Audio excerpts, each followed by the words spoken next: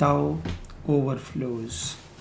Enlightenment, a unique phenomena. Enlightenment is a unique phenomena. I call it a unique phenomena for various reasons. After that, one who has realized this phenomena surrounding him like an unexplainable yet without any source, fragrance, beauty, and all that cannot be put in words. He has realized something that is beyond words. What he has realized cannot be put in words. Words and language is dualistic communication. He knows what he wants to commune need no language. It is a silent communion. Therefore, he overflows silent gestures to pronounce aesthetic beauty and the message of innerness. As regards enlightenment, you have to remember certain things. Buddha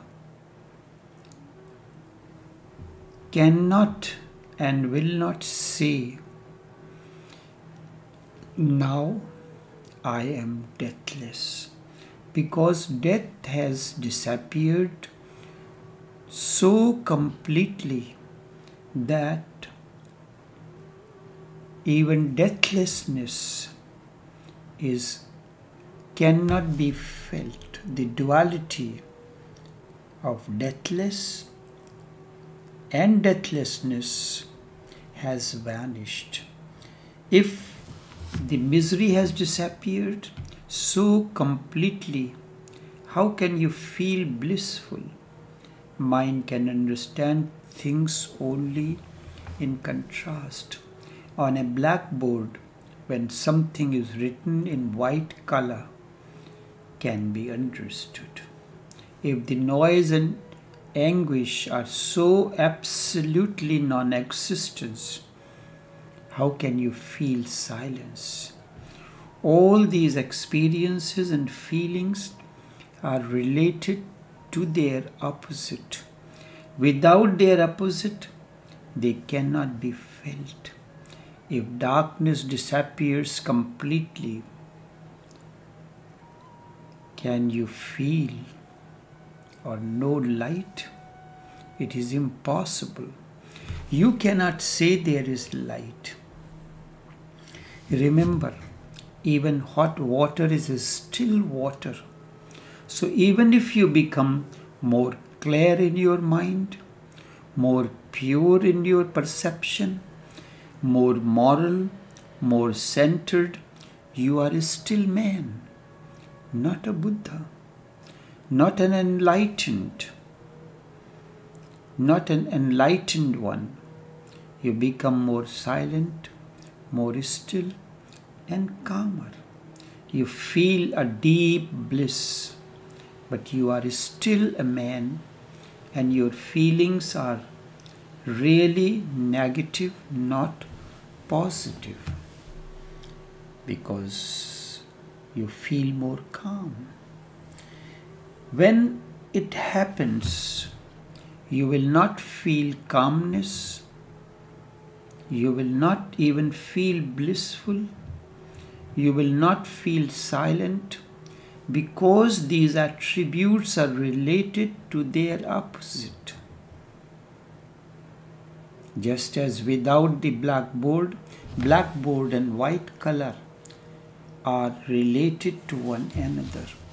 One makes the presence of the other felt. If on a blackboard you write with in black color, it will not be visible. A contrast is needed. When you are tense, you can feel silence. When you feel noise, you can feel stillness. When you are divided, fragmentary, you can feel oneness. When you are suffering anguish, you can feel bliss. That is why Buddha was silent. Because language cannot now express that which is beyond polarities. He cannot say now I am filled with bliss, because even this feeling that now I am filled with bliss is possible only with the background of suffering and anguish. You can feel health only with the background of illness and disease. You can feel life only with the background of death. If death has become absent for you, you are beyond life and death both. Buddha cannot and will not say that now I am deathless, because death has disappeared so completely that even deathlessness cannot be felt. If the misery has disappeared so completely, how can you feel blissful? Mind can understand things only in contrast. On a blackboard, when something is written in white color, it can be understood. Buddha cannot say, I have become light. He cannot say, now I am filled with light. If he says such things, we will say he is not yet a Buddha. He cannot utter such things. Darkness must be there if you want to feel light. Death must be there if you want to feel deathlessness. You cannot avoid the opposite. It is a basic necessity for any experience to exist. Buddhahood, enlightenment, is not an experience. It is the end of experience. And when all the entire process of experiencing vanishes, dissolves, realization dawns. It is a dawn of new awakening. So what is Buddha's experience? Whatsoever we know, it is not that. It is neither negative nor positive, neither this nor that. And whatsoever can be expressed is not that.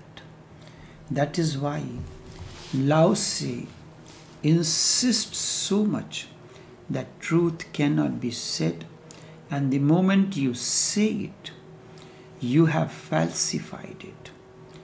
Already it is untrue. Truth cannot be said because of this. It cannot be divided into polar opposites, and language is meaningful only with polar opposites. And in the absence of polar opposites, language becomes meaningless. Without the contrary, language loses all meaning. That is what is the problem with Buddhas. They have to use your language, and all that they want to express or commune cannot be put in words. This you have to understand.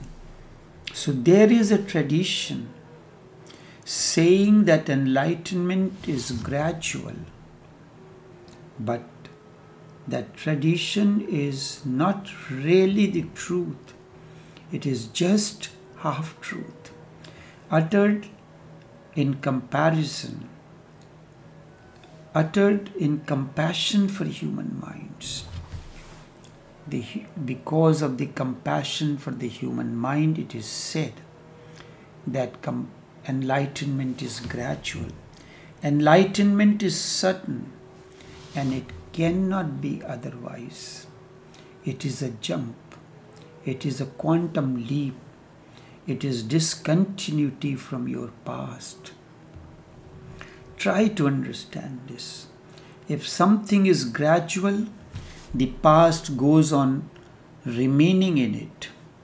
If something is gradual, then there is a continuity without any gap. If from ignorance to knowledge there is a gradual growth, the ignorance cannot completely disappear. It will remain. It will continue because there has been no discontinuity. There has been no gap. Day and night are continuity. So the ignorance may become more polished. The ignorance may become more knowledgeable. The ignorance may appear wise, but it is still there. The more polished it is, then of course, the more dangerous it will become. The more knowledgeable it is, then the more cunning one is, and the more capable of deceiving oneself. Enlightenment and ignorance are absolutely separate. Both are discontinuous. A jump is needed. It is a jump in which the past dissolves completely. The old is gone.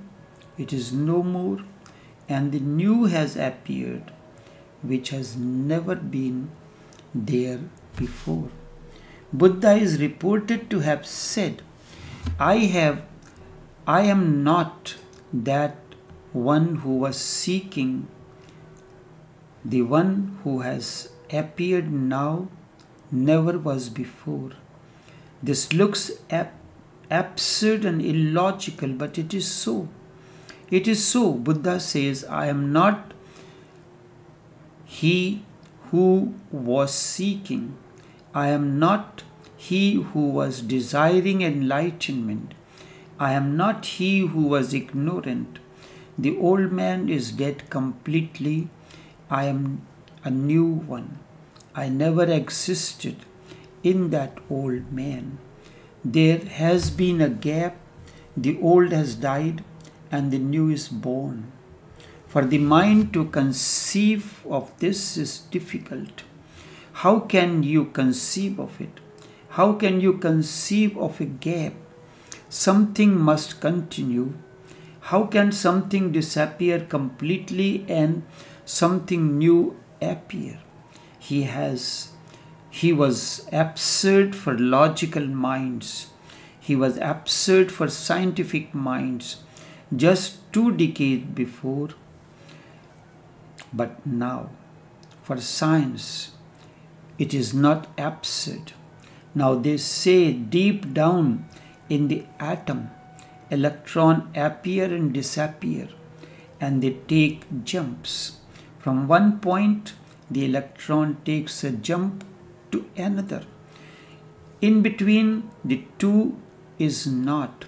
It appears at a point A and then disappears and reappears at point B. And within the gap, it is no more. It is not there. It has become absolutely silent. If this is so, it means that non-existence is also a sort of existence. It is difficult to conceive of, but it is so. Non-existence is also a sort of existence. It is as if something moves from the visible to invisible, as if something moves from form to formlessness. Enough for now.